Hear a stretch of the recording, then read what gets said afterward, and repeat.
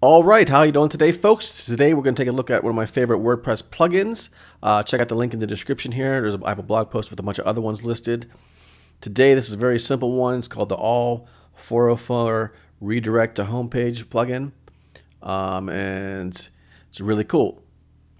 But first, take a look at the link in the description also for one of the best ways to start learning to make money online.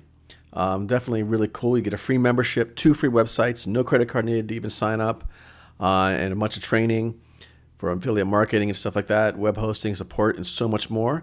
Also, don't forget to subscribe to this channel, hit the notification button, and you'll be notified when new videos come out.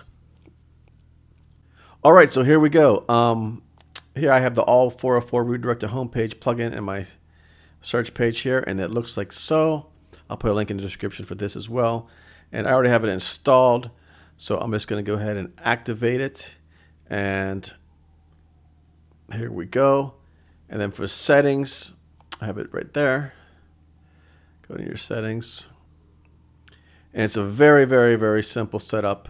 It's either enabled or disabled.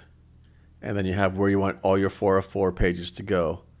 So for example, this is just a demo site, by the way, too. I have this here, and this is like a 404 page. I have nothing on this page.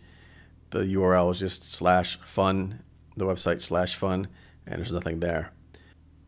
And then when I refresh the page, it should just redirect it to the home page.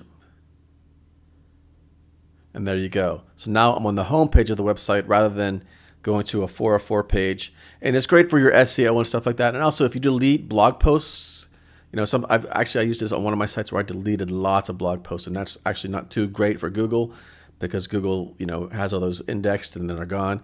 But that's another story.